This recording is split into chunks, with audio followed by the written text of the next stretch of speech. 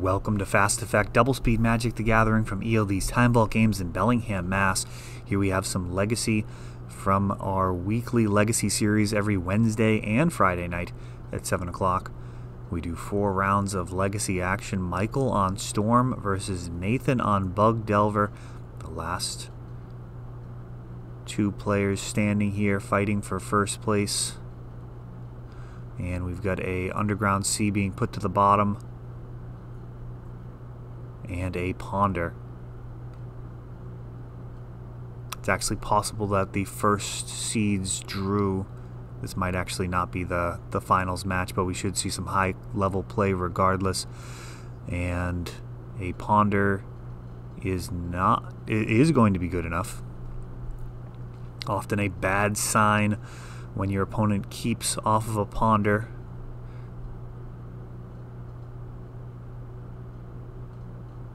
Kind of the best case scenario is they were looking for mana and found the mana.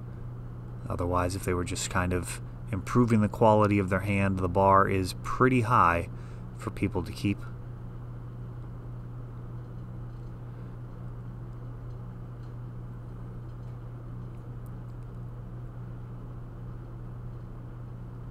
Fetch land's a consideration with that calculation as well.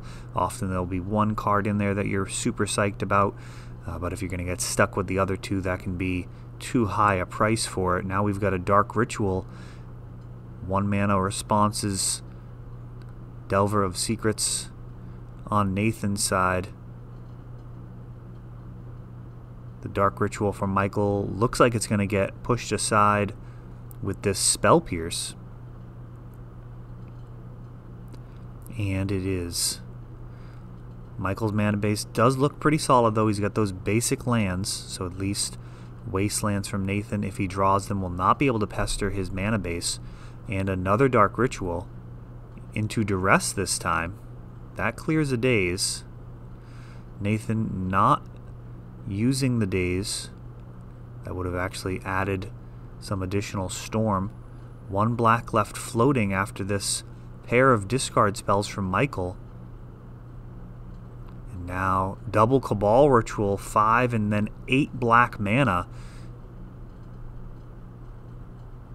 And a storm count of 5, 6, 7, and that's going to be a wrap.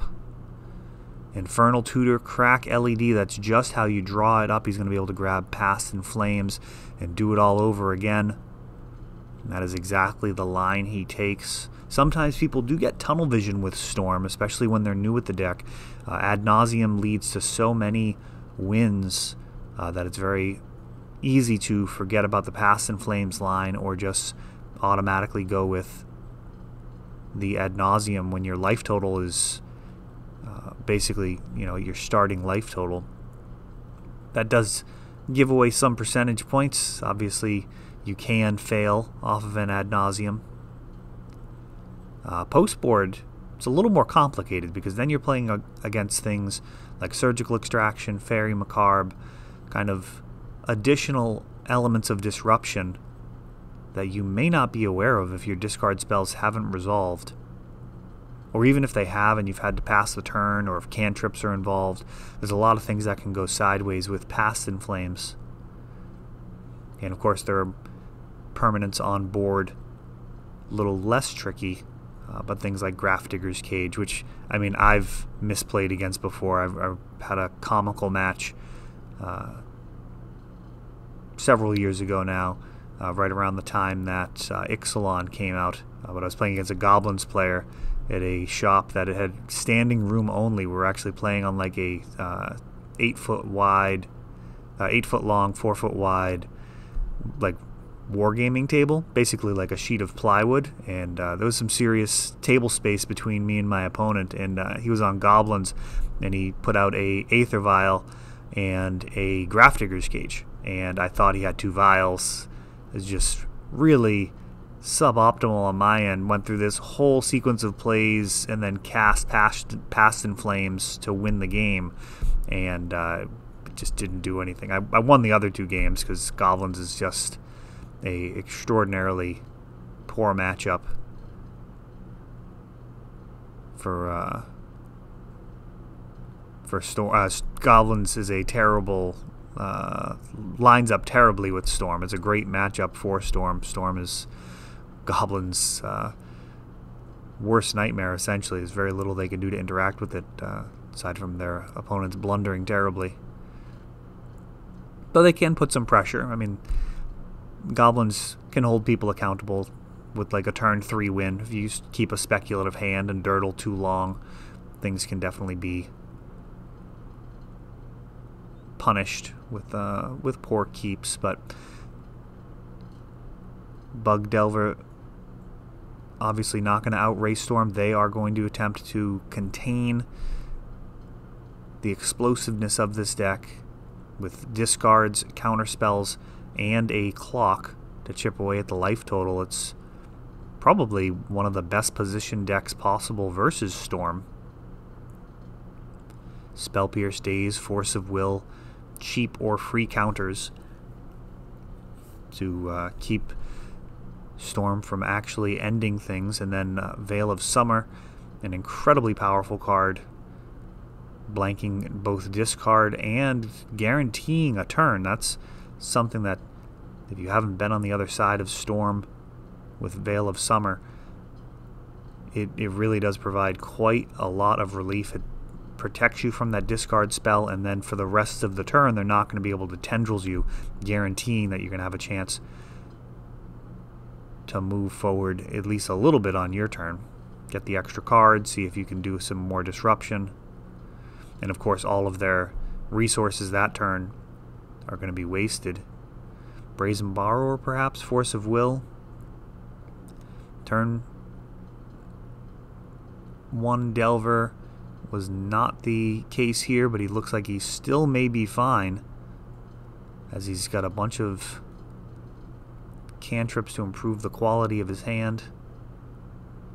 Brainstorm now for Michael with his fetch land, so this game playing out a little bit slower. Nathan with that turn 1 Ponder, getting down a Delver after.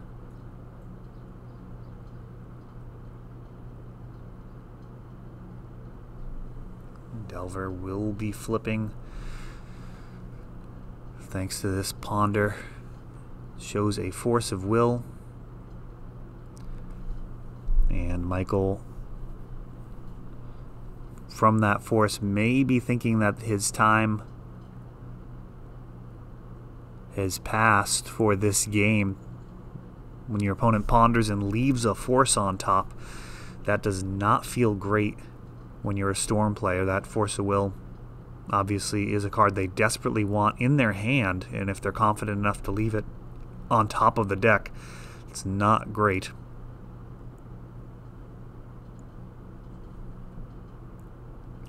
Thoughtseize, the first one was stopped by Veil of Summer, and now Nathan gets to show him all these force, triple Daze, Brazen Borrower.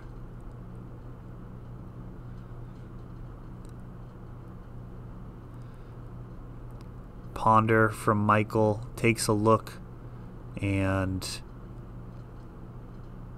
he's actually going to scoop it up with that Leovold in play. Not a terrible situation. I mean, it's really bad, don't get me wrong. He's dead in 2 turns. He's got a Leovold on board. But playing Ponder into a Leovold is actually probably fine. Brainstorm is the real issue. When you draw 3, put 2 back on top, that's great. When you draw 1, put 2 back on top, that is very rarely actually part of a winning plan.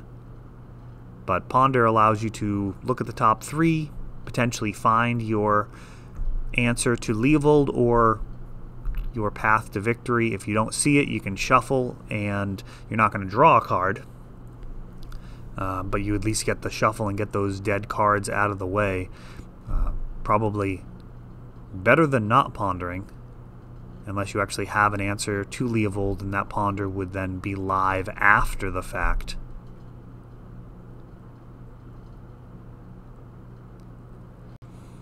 Game 3, Michael on the play. No first turn kill. Nathan has his ideal opening here of a turn 1 Delver. It's going to be off of Underground Sea. His mana base not going to be much of a liability unless Michael has Carpet of Flowers. But there's not too much that can be done about that aside from using days to manage the number of islands on board.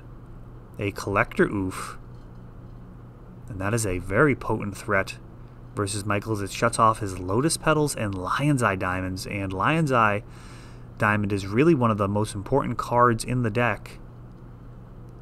The discarding effect, so important to getting Hellbent, being able to tutor for any card once you go Hellbent, really the key element of the deck. It makes it so explosive. It's essentially like playing with Demonic Tutor and Black Lotus when it all comes together perfectly.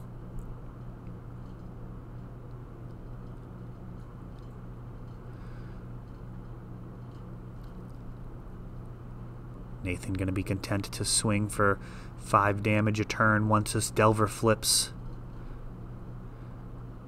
Any other presence to the board will have to have some really powerful impact. We see a Leovold in his hand.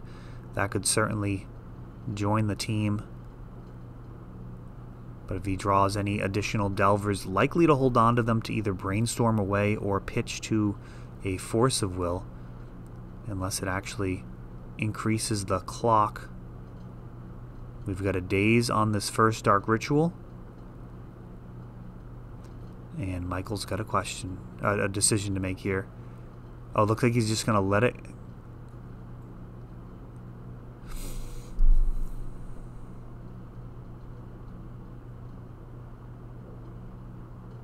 I'm not entirely sure. It looks like he actually let the daze counter the Dark Ritual instead of paying the 1. I think paying the 1 would be better there. And then with the 3 black duressing, I'm not sure how he sequenced it or how he decided to do that. Force and double daze in hand, and this is looking very bad. Leovold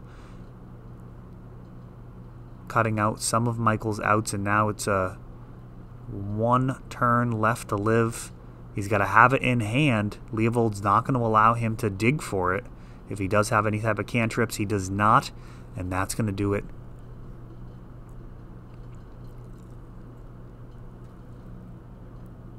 Ad nauseum in hand at 2 life. Not going to do any good. And Empty the Warrens. I believe that was Empty the Warrens. That had given me some pause. That may have been the card he drew for turn. As Empty could have potentially at least held off the ground forces. Lion's Eye Diamond wouldn't be able to be sacrificed, but you can cast it to add some extra Storm. Glad to see Storm back on the channel. It's a deck that is extremely challenging to play flawlessly, and really if you get a bunch of great players playing, you know, kind of the same configuration, they're going to be making some different decisions. There's some little bit of art to the Storm matchup, and something that's for me at least a lot of fun. That is all for this one, but don't worry, there is a lot more. You can check out our older videos, and we're always putting out new videos from ELD's Time Vault Games in Bellingham, Massachusetts. If you want to help the channel, of course, you can like, subscribe, share, tap that notification bell so you can know the next time our new videos come out. Thanks for watching.